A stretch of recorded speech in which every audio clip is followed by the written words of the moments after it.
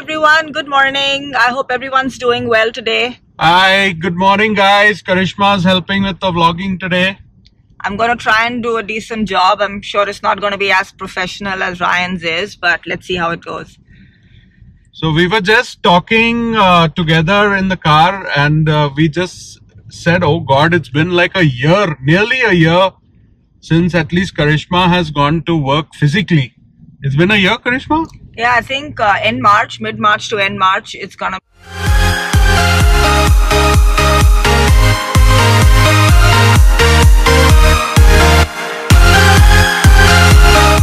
be for most of us actually, because this time last year, I want to say like the pandemic was still something which wasn't global in nature, or at least folks hadn't realized the pervasiveness of it.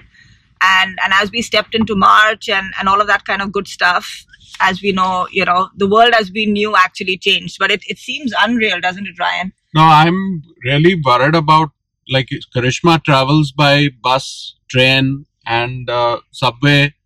And when you do it every day, twice a day, morning and evening, then the risk of catching something is so high. And I know you can drive to work, but driving to Brooklyn is not the easiest thing. There's a lot of traffic. It's like Mumbai traffic. So what are your thoughts, Karishma, about how long, what are your office people saying? What are the companies saying about how long this may go on? Work from home. I know some companies have even started telling their employees that they may not have to come back at all, I think different companies are taking their own calls, and I think it's a function also of the kind of business that those organizations are in, right? So, I mean, if you're running a grocery chain, you have to have your folks come in person, and as we've seen, all our great citizens and co-citizens have been through it through the peak of the pandemic, not just now. So I feel like different companies have to take the right steps in terms of what makes sense for their business and more importantly for their people.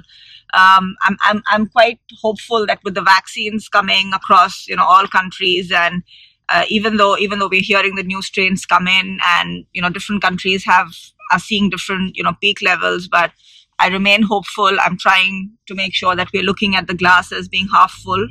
Again, all of us have lots to be thankful for. So focusing on that, sending good vibes out.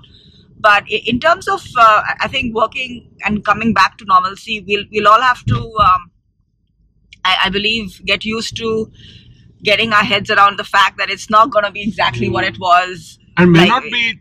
And that's fine. And I feel like that's fine. Another 6 months, because the vaccine itself will take months to get everyone vaccinated. Only 2 million in America have been vaccinated. And I heard Dr. Fauci saying that when 85% are vaccinated, we can look at some normalcy.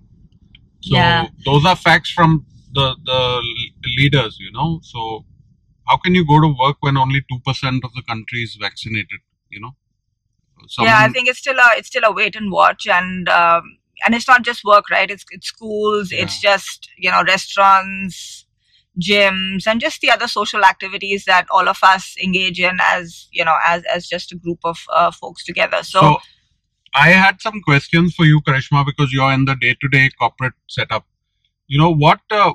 How has it been for HR? Because HR is usually, we are front-facing, employee-facing functions. We can't do like IT or finance where you can sit anywhere and operate. HR has to be front. How has it been for HR as an HR leader during a pandemic since you're remote? I think that's an interesting question, and the way I look at it is really in terms of how are we really supporting our businesses or whatever organizations that we have in terms of really making sure that the employee base is adapting to the new normal, right? So whether it's from a policy perspective, new ways of thinking, new support systems for our employees, something as simple as leave or things like that is one way. The other piece is also in terms of all of us are grappling with so much of change. We're working from home, which is not something that most organizations were propounding pre-pandemic. And how do we adapt? How do we look at it from a cultural perspective? How do we continue to promote teamwork and collaboration when everybody is virtual? So I think those are some of the considerations which HR leaders and HR folks didn't have prior to the pandemic, but has become a reality, and we have to adapt quickly. Organizations didn't have the luxury of time, right? So we were thinking on our feet and responding. So I feel those are some of the areas that we've had to pivot as a function, right? And then when you think about wellness, I think wellness, overall employee wellness, it has become such a key focus area. It always was, but now with this pandemic as a backdrop, it has a new nuance to it. So I think it's just about pivoting what we were earlier used to as a function and then adapting it as nice. We're saying, to the new normal. So I know you had like one corporate like cocktail evening on a Friday on Zoom, I think. So I thought, like, how do you keep employees motivated remotely, like through Zoom or through calls or through emails, or like HR on the floor? We used to do so many activities and engage the employees, but now how are you finding doing that?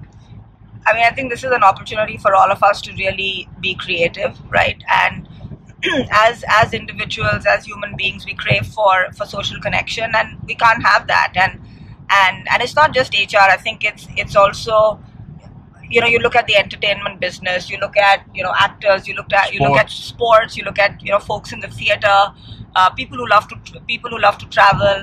So I think this virtual reality, if I can use that term, is really something that has permeated its way all through our society and all through different aspects of it. So I would really say, keep pushing your beliefs in terms of what you think is possible, and think creatively, right? So who knew Zoom would be such a cool platform? And you guys have seen, we've celebrated the children's birthdays, on Zoom with the family, and that's been special. And this time last year, would you even think of doing that? You wouldn't, right? So it's about how do you celebrate those moments and make them special. But again, given the fact that we have to be safe and being virtual, but then how do we keep that connect, whether it be in a team environment, whether it be us as a family, extended family, friends.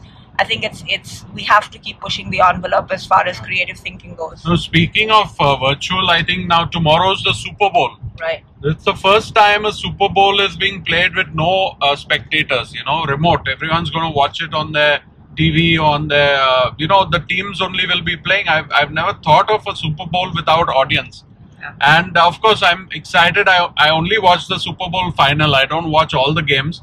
But tomorrow, Mr. Brady is in his team, Tampa. So we are rooting for the Brady win tomorrow. So yeah, sorry, Karishma, I diverted, but I'm thinking of Super Bowl tomorrow. No, that's a big one. So in fact, one of the reasons why we're out today is also trying to figure out what our what grub as we watch the Super Bowl is gonna be. And yeah. I think traditionally it's chicken wings. Yeah. So we're going to be attempting our take on it. And like I said, just trying to enjoy these small moments and make them special, even though it's not what we've been used to historically. So we don't watch many games of NBA or NFL, but the finals are so amazing with the performances of, the singers, dancers.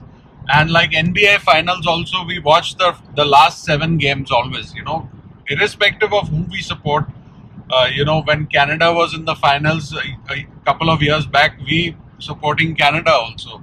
So it's fun, and it's on Sunday, so it's nice and chilled out. But just to summarize our topic for today, guys, it's been a year since the kids have been to school and Karishma's been to work physically. I work remotely, so it doesn't matter to me at all.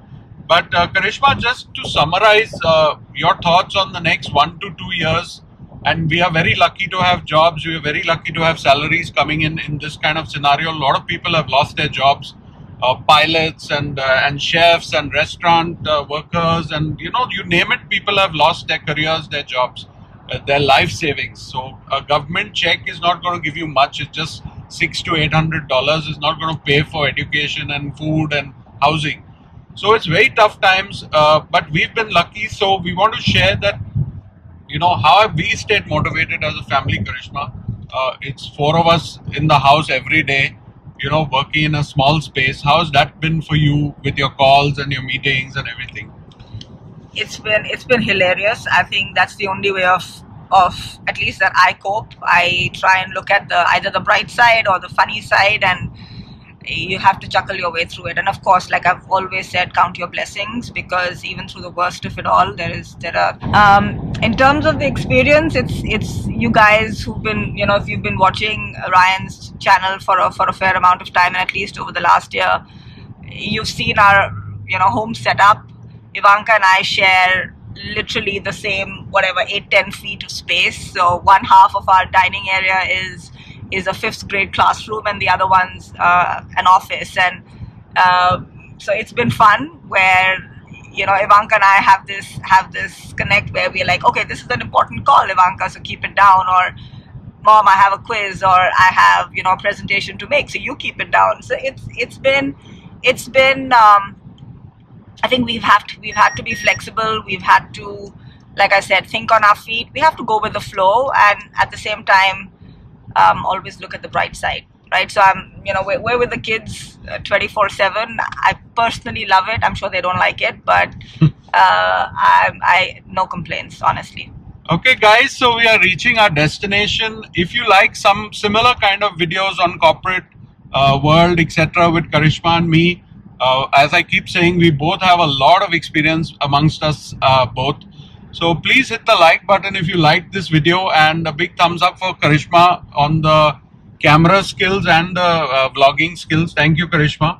No worries. I hope I've not messed it up. We will know once Ryan takes it to the editing table. Yep. All right, guys, have a lovely rest of the weekend. We're about to park our car, so we're going to sign out. Take care, guys. Cheers, folks. Bye.